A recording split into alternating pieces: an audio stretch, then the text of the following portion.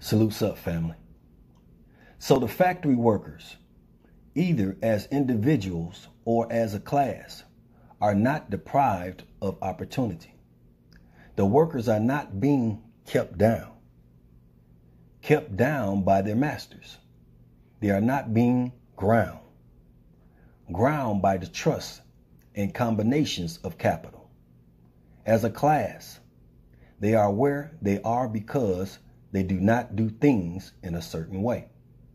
If the workers of America chose to do so, they could follow the example of their brothers in Belgium and other countries and establish great department stores and cooperative industries.